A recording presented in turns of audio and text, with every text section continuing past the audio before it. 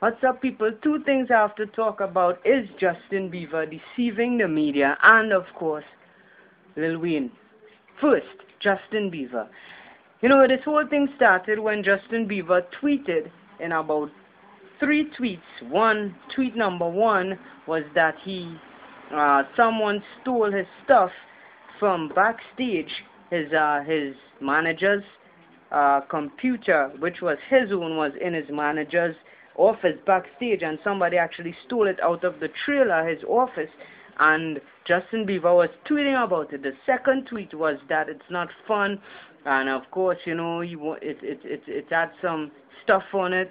You know, they shouldn't have stolen it. It's not cool. But the third tweet, which said that he had personal footage on his laptop and a camera, which stunned the world, and it had the media like in a big frenzy, because the day after, which was today, I think about yesterday, which was yesterday, and he posted the tweet, you know, the day before, yesterday, a poster or a picture of Justin Bieber's naked body came out.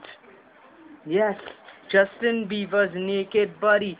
And Justin Bieber was all like tweeting the person who sent this, because it was an anonymous Twitter account. Tweeting the person, said his fans would rise above it. And I know the person was threatening Justin Bieber, answer my DMs, or I will post this about you. And the person said noonday today they will post a picture or some video that is damaging to Justin Bieber, some footage that is damaging to Justin Bieber. And indeed, the person posted that footage, and do you know what it was? It was a brand new video from Justin Bieber. Yes, Beauty and the Beast, Justin Bieber featuring Nicki Minaj. Check that shit out. It's the bomb. And Justin Bieber deceived the media, and that's what I'm proud of. You get those bitches, those suckers.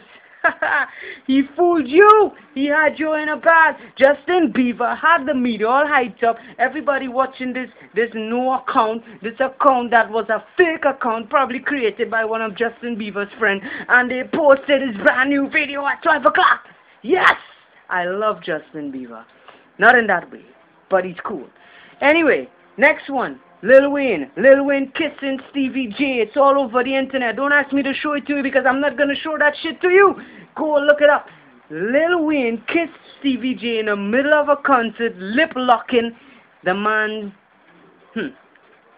I need you all to go look at that shit. But it's not nice. It's not cool. What? Lil Wayne is supposed to be a gangster.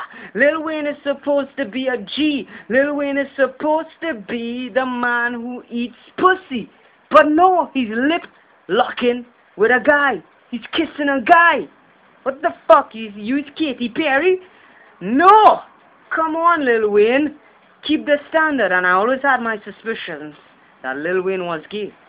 But I just never wanted to post anything about it, because you know how people get crazy when you talk about their so-called idols. Anyway, Lil Wayne kissed a guy, and apparently he liked it.